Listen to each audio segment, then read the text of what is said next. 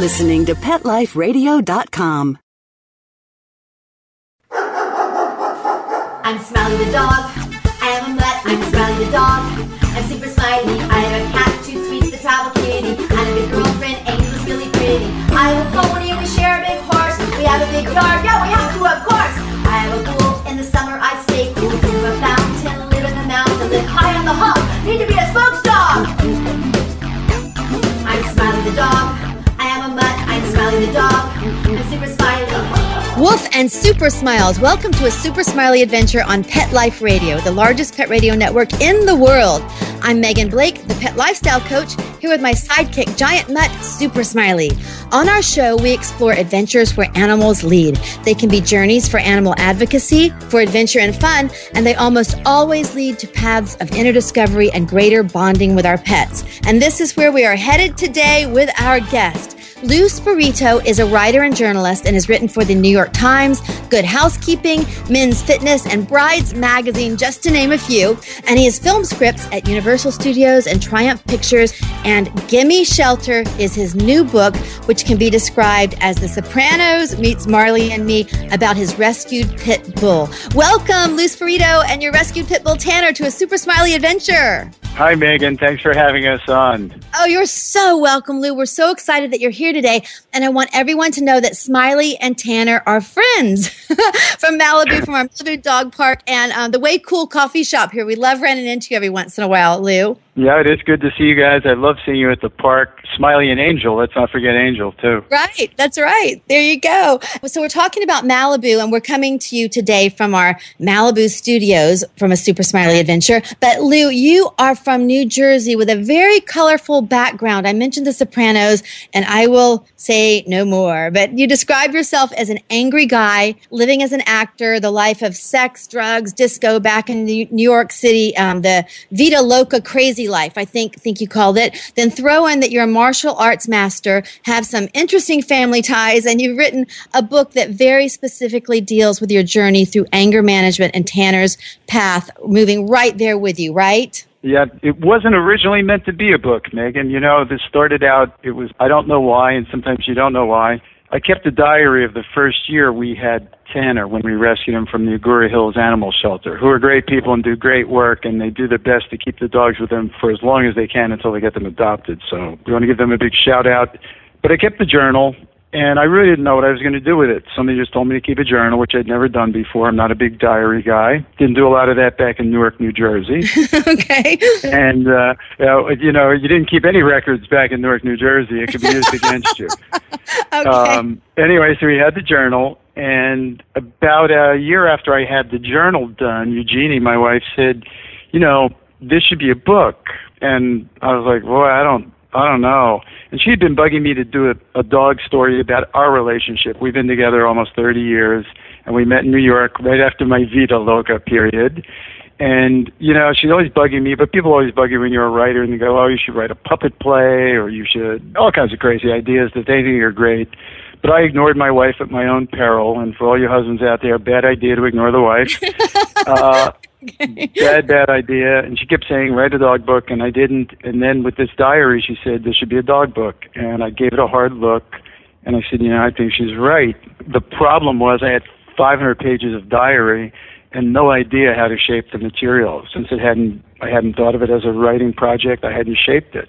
So I had to dig through it, countless numbers of drafts and revisions, before it finally dawned on me that, well, a lot of it was about Tanner's journey coming from the shelter to live with us. The real guts of the story was about my journey with him getting past this anger that I'd had my whole life.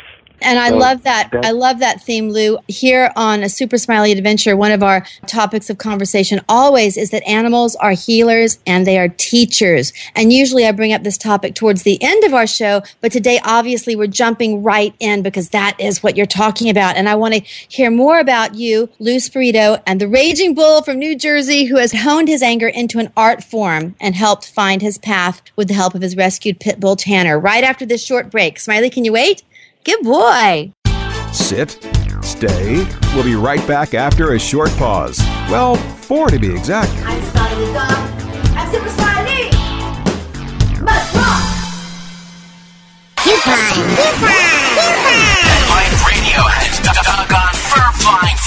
fantastic deals for our listeners. Go to petcodeals.com and get $6 off your order of $60 or more and up to 40% off hundreds of items at Petco. Petcodeals.com. But that's not all. Are you talking to me? Pet Life Radio listeners, try Audible.com now and get your first 30 days of Audible Listener Gold membership plan free. And get a free audiobook. Choose from over 100,000 titles. To get this great deal, go to audibledeals.com. That's audibledeals.com. The new Dyson Animal Vacs are powerful bagless upright vacuums for homes with pets. Air muscle and radio root cyclone technology generates the strongest suction power to powerfully remove dust, dirt, and pet hair from the home or car. Go to DysonDeals.com. DysonDeals.com to order your Dyson Animal Vac today. Go to PetSmartDeal.com and save up to 30% on awesome gifts for the pets and pet people in your life. Toys, collars, leashes, PetSmart gift cards, treats, and more. Go to PetSmartDeal.com today. PetSmartDeal.com.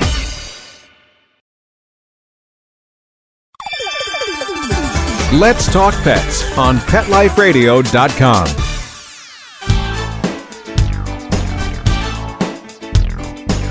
We're back on A Super Smiley Adventure with Smileys and my dear friends, author Louis Spirito and his rescued pit bull, Tanner. And Lou, we have so many authors on our show, all with great discoveries and information. But what I love about your book, Gimme Shelter, is that it is so brutally intimate. Tell us why you chose to reveal your journey. You just said you thought it was going to be a book about Tanner's journey, but it ended up being one about yours. Tell us how that happened. Well, the personal part of this, I was reluctant.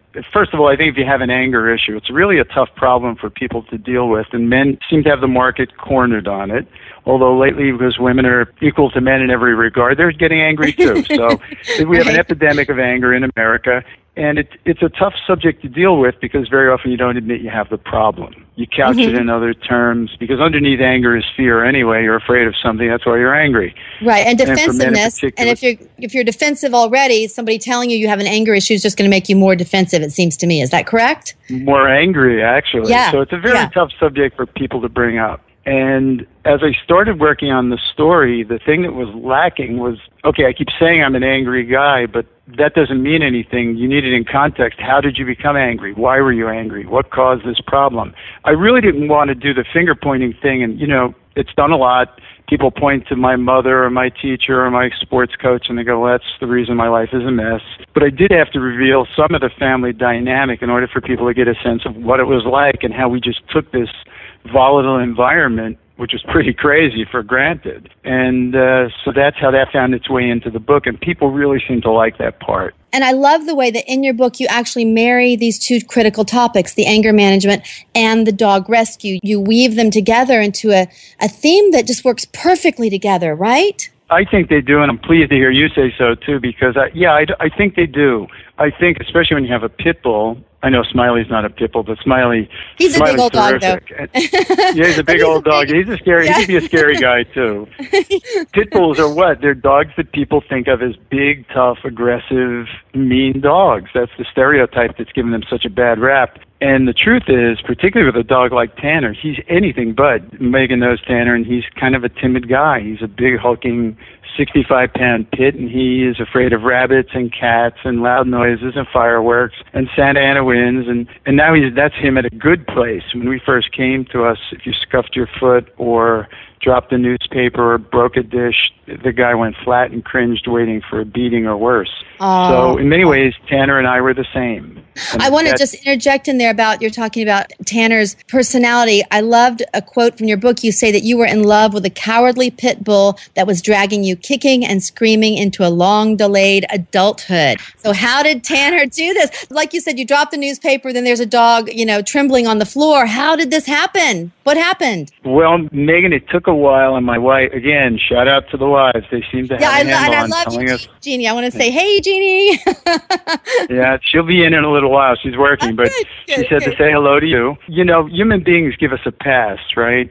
So if we have an issue, and mine was this volatile temper, where just about anything could set me off, you can excuse it by going, well, but the guy's a good guy otherwise. He's loyal and he's smart and he's creative and he's generous. We do that for anybody we love who has an issue of any kind. Dogs, I think, and you can back me up on this, they're a little simpler and more basic. It's either yes or no. You're safe or you're not safe. And I couldn't understand why Tanner was having such a hard time around me. And Eugenie just pointed out, she said, for him, you're just too scary to live with. You have too much anger in you. That's a powerful and that statement. was a slap. Yeah, too scary to live with. Let me interject here also, Lou. I love the way you said that he was ignorant of your positive qualities. That's what you're talking about. And the way I describe that is that dogs are not prejudiced. You know, we humans, we're constantly judging. We'll see a woman with a child. That's who she is. 3 high school boys hanging out. That's who they are. You know, well-dressed man getting out of an expensive car. That's who he is. We automatically judge, but dogs don't. They see a human and evaluate who they are without prejudice, what's right in front of them. I think that's another way of saying where you're going with this, right? Exactly. He's like they're emotional Geiger counters. They measure energy, and the energy is either positive and good and safe, or it's not. Right. They don't draw very fine distinctions, and that's what happened with us. And so I had to really, I'd done some work on myself, and martial arts had helped, and Eugenie and I had been through couples counseling before we got married, and I'd made some efforts at it. I wasn't totally unconscious, but I really thought I had a pretty good handle on it until Tanner came along, and then I realized I was really going to have to go back and do some transformational work, not just kind of nibble around the edges with it, and that was a tough thing to do. And the Rolling Stones, you quoted them in your book too. What was that quote? You don't get what you want, but yeah, you don't always get what you want, but you get what you need. I think listen, in Tanner's case. And I make no bones about it. I wanted another Irish setter like the dog I'd had when I was a wild man living in New York City in my 20s, a wannabe actor, just having a ball of a time being crazy. And I had this rollicking, jaunty Irish setter named Rebel who was my sidekick, and he was great. But he hadn't been an abused dog. He was a rescue dog, but he was just rescued because his owner had to give him up. And Reb was great, and I wanted another Irish setter, and we got one right before we got Tanner. And that didn't turn out so well. And 25 years between Irish setters, I guess, showed me I needed a different dog. And that dog's name was Reggie, and Reggie wasn't well, so he had to go back to the rescue group to be treated. And we were very depressed, and I was convinced I would never, ever get a dog as good as Reggie again. And about one day after we gave him back was when we found Tanner. Yeah. It was as if he was waiting for me. It's like you were almost meant to give back the other dog. I believe that whenever you get a dog, you should always keep it. But I know sometimes there are circumstances, like you just mentioned, your dog needed to be treated. And obviously you are meant to have Tanner to share this story with the world. And you also described Tanner as an emotional Geiger counter. And Lou, my dog Angel, who also came from the Agora shelter. We love the Agora shelter.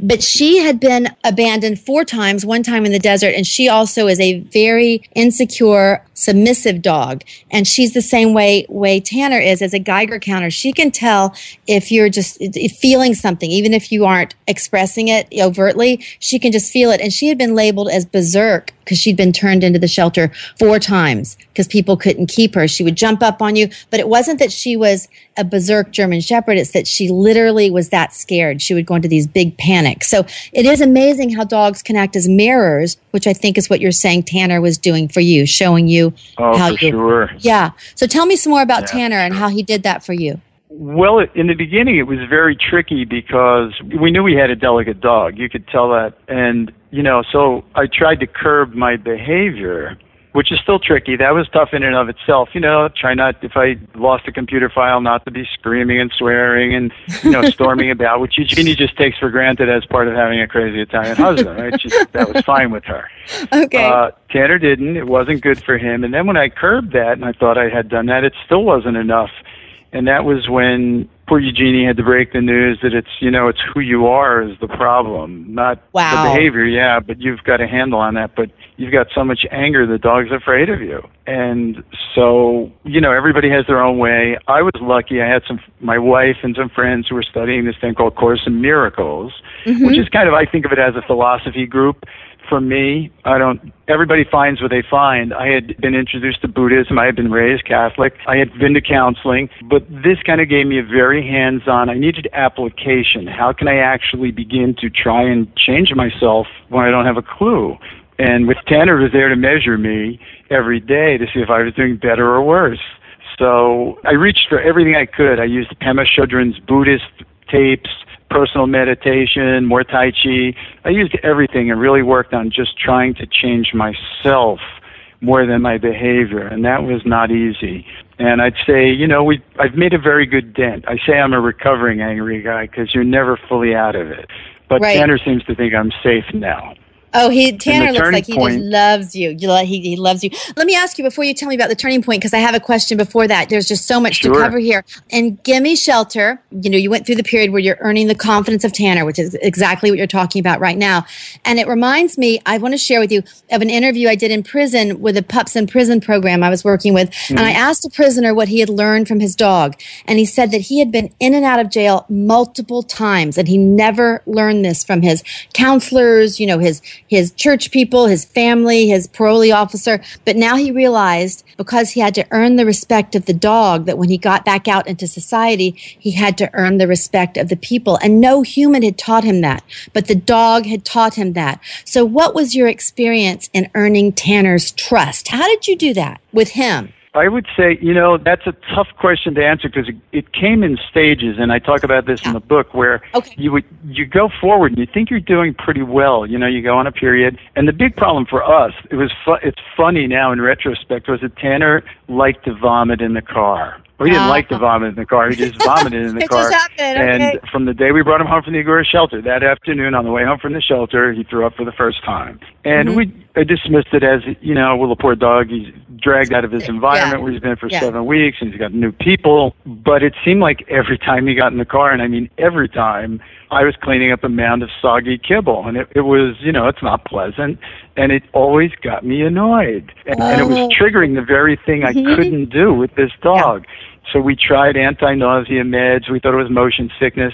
And then someone, and I don't remember who, Megan, it could even have been you that I met early on. I don't remember. It was at Point Doom, so it might have been you, or some very nice person said, he may have been a bait dog because he has scars on his neck and he has scars on his belly. Actually, that was me. And little scrape on his nose, which looks like teeth marks. And he's so timid that if, he's a big, strong-looking dog, and if somebody had him and they thought they were going to have a fight dog, boy, were they mistaken. So maybe they went the other way with him, used him as a bait dog, but whatever it was, the guy was just scared of the car. Every time we got in there, it was a mess. And it was like my daily reminder, practically, you have to change and earn this dog's trust for him not to be so scared and throw up and be upset and shake and quake. And, it was little things working when, Pema Chodron, the Buddhist teacher, says, practice with the little stuff because life will throw you the big stuff eventually.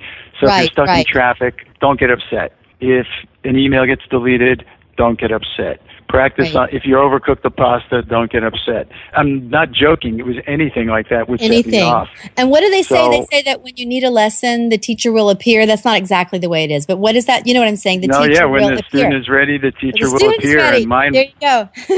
Mine bounced in on 4 legs. There you go. I think that happens. He was relentless. Yeah, and animals are relentless in that way because they're constantly reading our energy and our body language. And I'm going to say energy again because it doesn't even have to be what you're actually doing, but it's what you're feeling. And I love this about my animals, who you are to the core. And I want to hear about how you're making this a positive campaign for other shelter animals. But first, let's take a quick break and we'll be right back. Smiley, can you wait with Tanner? Good boys. Sit, stay. We'll be right back after a short pause. Well, 4 to be exact. I'm Smiley the dog. I'm Super Smiley. Must rock. Hi, this is Tim Link, animal communicator and pet expert and host of Animal Rights on Pet Life Radio. Have you ever wanted to know what your pet is really thinking? Do you want to find out if they truly understand what you're trying to tell them? Ever wish you could build a better understanding and closer relationship with your pet? Well, now you can. Learning to communicate with animals is a 4-part on-demand workshop. In the workshop, you'll learn the essential techniques that are necessary to communicate with animals, including what is animal communication, breathing correctly to achieve the perfect state to communicate with your animals at a deeper level, using guided meditation exercises and method to communicate with animals, and how to send and receive information from your animals. So if you're wanting to learn how to communicate and connect with your animals at a deeper level, visit PetLifeRadio.com/workshop and purchase and download Learning to Communicate with Animals. You'll be glad you did.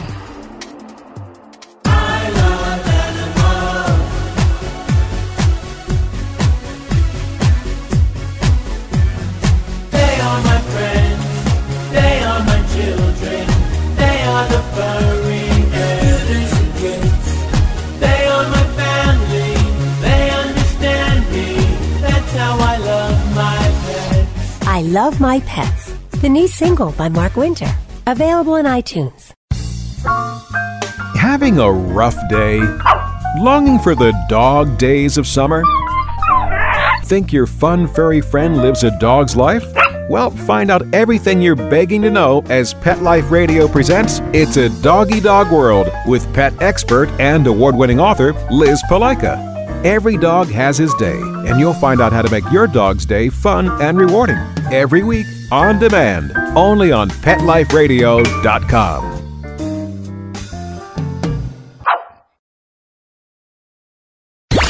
Let's talk pets. Let's talk pets On Pet Life Radio. Pet Life Radio. PetLifeRadio.com. Hi, this is Dick Van Patten with Megan Blake and Super Smiley.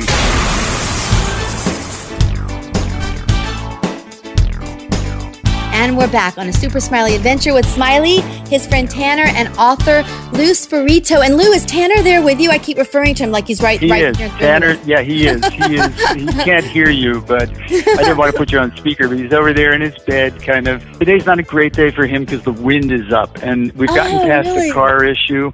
Okay. But he doesn't like the Santa Ana winds when the wind chimes blow and all that.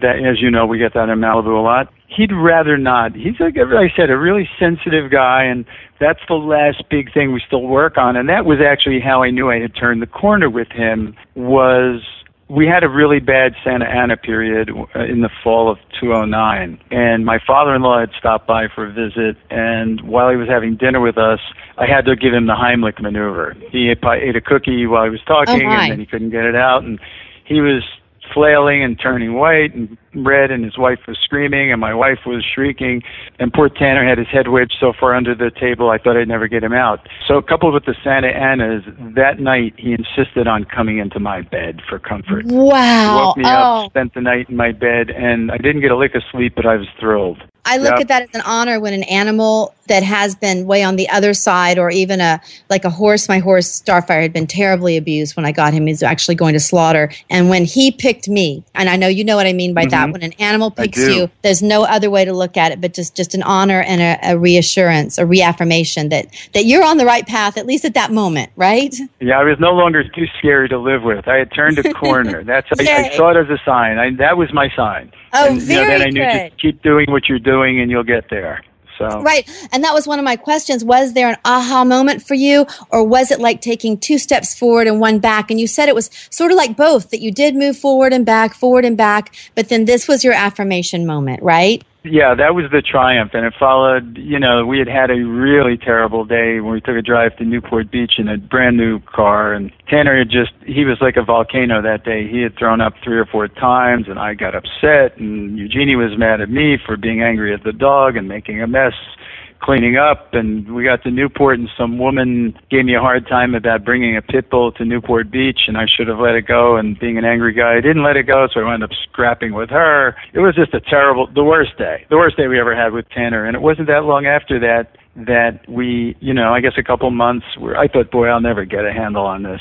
And then a couple months later, I turned the corner, and Tanner crawled into my bed, and I thought, well, maybe I will. Maybe it's going to all turn out okay. And Lou, you're talking about that terrible day. You're saying it was a terrible day. But another way to look at it, which I'm sure you do look at it now, is that was a day where all your buttons were being pushed. That was probably when you were getting into graduate school, or you were just about to graduate from that level of that level of schooling. You passed. That is what is so cool about these animals. I love that they are such teachers on such a deep and intimate level. Right. Anybody who thinks they're not just isn't paying attention. That's right. That's what I always say. You've got to look at your pet and pay attention. They will offer you worlds and worlds of insight about yourself. And Lou, it's not just about sharing your journey, which we are doing and which is massive, but it's not only about that. It's also about actively giving back. You're working with animal rescue groups with your book as well, right? That's right, Megan. I knew right away before there ever was a book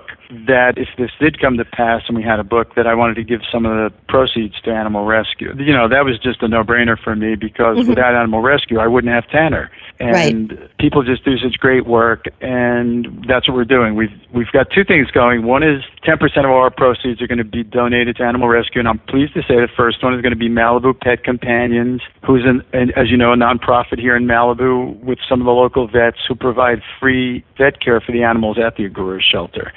So that's very cool. Yeah. That seemed to me like a great thing. They're going to be part of my first author night, which is going to be at Diesel Books on April 25th at 7 o'clock. So Malibu Pet Companions, we invited them to come on board and give a little talk about what they do and raise some awareness and hopefully some money for their cause. So in addition to giving away the profits, we've come up with, and a good friend who I know, Dan, who's Catherine's husband, suggested that and it turned into called the Gimme Shelter campaign, where we're inviting rescue groups to help us, to partner with us and raise more money for their group. So all we ask them to do is kind of put a blurb about the book and a little photo of Tanner on the cover and tell people about the book, and we give them a special discount code. And if any of their members go and actually get a copy of Gimme Shelter, we give them a discount off the cost of the book, and we donate $1 per book to their rescue cause.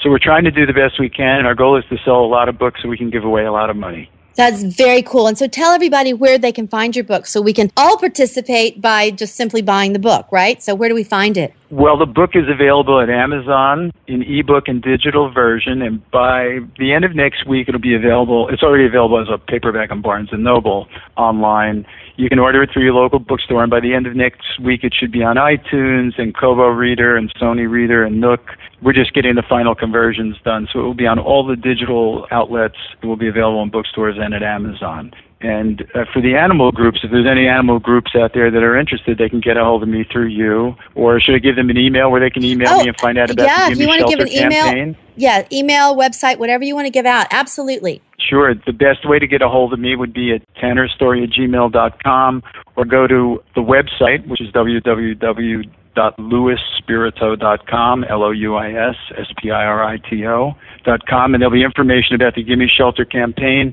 Basically, all you do is I give you a discount code for your group, and you're good to go, and the rest depends on your fans and supporters, and we're hoping to make a difference. We've gotten several rescue groups on board, and it's only been a week, and we're hoping to help a lot of people. So very cool, Lou. Very cool, and I'm so happy to have you here on Pet Life Radio on A Super Smiley Adventure to share your message. But as you know, if Smiley and I can do anything else to help you, we are totally on your team. And we're going to try to be at both of your book signings. You have 2 coming up in Malibu. Tell everybody your book signings right now. Give us the information. We have April 25th at Diesel Books, which is in Civic Center Way in Malibu.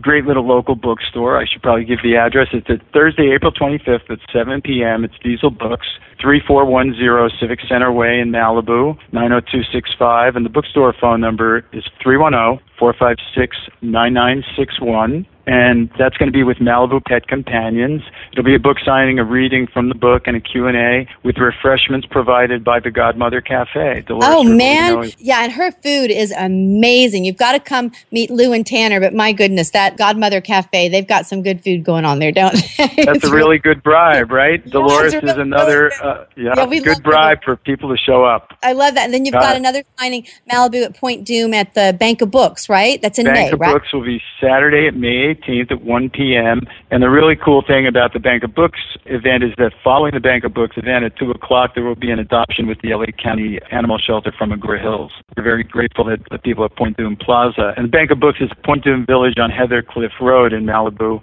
90265, and their phone number is 310-457-5699. Both those bookstores, Diesel Books Malibu and Bank of Books Malibu, you can find them online too, and there'll be information there. Both stores are very supportive. But Smiley and I just did a poetry reading at Bank of Books. We read I read it's a very cool place. Yeah, about animals, and then Michael Madsen, a film star, was just on my show, and he's going to be doing his book signing. So we love Bank of Books and want to give them a big shout out also for supporting. Yeah, they're great. Yeah. We're lucky we have 2. We're going against the trend here in Malibu with stores closing everywhere. We have little bookstores opening, so. We urge everybody to try, and if you want to and you want to meet Tanner and have him sign your book, he has his own little paw print stamp that he does.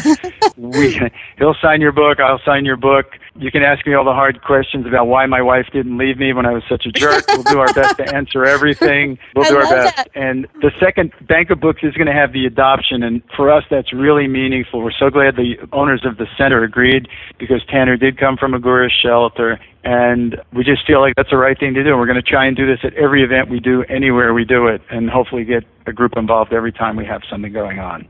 Very, very cool. I love that. And I love also in your book, it's not only your story that's extremely inspirational, but also you have reference materials as well, like on trainers and behaviorists, on health issues like heat stroke. And here's what I thought was really interesting was the information on pit bull attacks. Of course, I love pit bulls. I know that many of them are just so gentle, like Tanner. They were the original nanny dog. Decades ago, they were the RCA Victor dog. And there was a pit bull who was the cute little dog that trailed around with the little kids in the TV show Little Rascals, which was maybe right. That was Petey with the black eye. A long time ago. He's an iconic dog, and he's a pit bull. But in your book, you talk about 10 people a year are killed by dogs, and out of those 10, only about 2 are pit bulls. And most people would guess it was like 100%, all of them. Again, that's the misconception, right? Oh, it's a big misconception, and part of the problem, and people who have dogs and follow the dog rescue world at all know, you know, dogs have had their turn. German Shepherds had their turn. Right.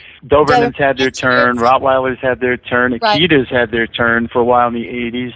And pit bulls are the dog du jour. And a lot of the people who want a scary-looking dog aren't the best owners for those dogs. They're not treating the dog in a way to nurture the animal. They're creating a dog with a scared, fearful personality, and these just happen to be strong, athletic dogs, and so that's a bad combination. But they're very gentle. You have a much better chance of being killed by a rattlesnake or lightning than you do by a pit bull, and the media should give us a break on this, and at least if they're going to say the dog did a bad thing, give us the context and say where the dog was, who the owner was, paint the picture a little clearer so we know maybe it wasn't 100% the dog's fault. Right. And again, like we said earlier, the dogs don't prejudge, so I think that's another lesson we could learn. Maybe don't prejudge the book by its cover. I love that. And for sure. Yeah, and once again, Lou, I'm going to try to come. Smiley and I are going to be at your book signings on, say the dates again. There's April 25th and May 18th. April 25th at 7 o'clock at Diesel Books in Malibu. That's a Thursday night. And Saturday, May 18th at 1 p.m. at Bank of Books, also in Malibu at Point Doom Village. Quickly, another famous pit bull that I just got the flyer this week. My sister, who's a rescue dog person, she's also a lieutenant in a police department back east. She pinned me a photo of Stubby, who was the first and most decorated war dog in the history of the U.S. military. Really? Wow. And I think pit bulls also were the official dog breed of the Marines for a while, too. They were on all the posters. Yes, they were. Yeah, they're very loyal, wonderful dogs if they're handled and trained, you know, to be sociable, like all dogs should be. And Lou, Smiley inspires me all the time, as you know, and he tells me things to share on the show. So what does Tanner want to tell us? What does Tanner have to say before we go? Well, I think you covered one of the big things. Tanner wants to tell people, yes, don't judge us by how we look. That's a good lesson for dogs, and it's a great lesson for people. That get to know us a little bit, see what we're about, be gentle, kind, and loving, and I bet you get that back in return. I love it. I love it, Tanner. Good words of advice, Tanner. Smiley's giving you a high five over here. Well, Tanner's much smarter than his human guardian, so he's much smarter. Trust me, Megan. And my wife and Tanner are much smarter than their crazy Italian. So I figured that out a long time ago. Okay, that makes you pretty smart too then, Lou. Okay, cool. And smart enough to know I'm not. And Lou, again, I love how you shared the story of Tanner, of your dog, but then you've also woven it into helping people with anger management or with any issues that they may be working on. And I want to share that Smiley has his Super Smiley Flash Mob for pet adoption that's been touring the country, energizing pet adoption. But because our message is so positive, groups that have nothing to do with animals, like the Boys and Girls Club or groups who help humans with cancer, they've asked us to bring the Flash Mob. So we've created the Super Smiley Flash Mob for kindness, to help people and children learn to be kind to everyone, animals and other people. And I want to share that everyone can see our YouTube videos at youtube.com/Megan Blake. So I want to invite everybody to watch our Super Smiley Flash Mob for kindness. And I've seen the videos, and they're great. Oh, thanks, Lou. Thank you so much. And I want to give a big 4 paws up and thank you to Louis Spirito and to the rescued pit bull Tanner for joining us on A Super Smiley Adventure. Thank you, Lou and Tanner. Well, thank you, Megan, and thank you, everyone on your end, for giving us the time and a place to spread the message that pit bulls make great pets, and you don't have to be an angry guy. I love that. I love that. And we will be at your book signing, and that's going to be in May and April. And give us your website so people can just check that one more time. You can find most of the information will be at www.louisspirito.com, LOUISSPIRITO.com. And if you want to email us about the Gimme Shelter campaign to help rescue dogs, best email is tannersstory, TANNERSSTORY @gmail.com. Very cool, Lou. Hope we hear from you. Thank you, Lou and Tanner, for joining us on our radio show, and for all of us here at Pet Life Radio on A Super Smiley Adventure. Until next time, woof and super smiles. Let's talk pets every week on demand, only on PetLifeRadio.com.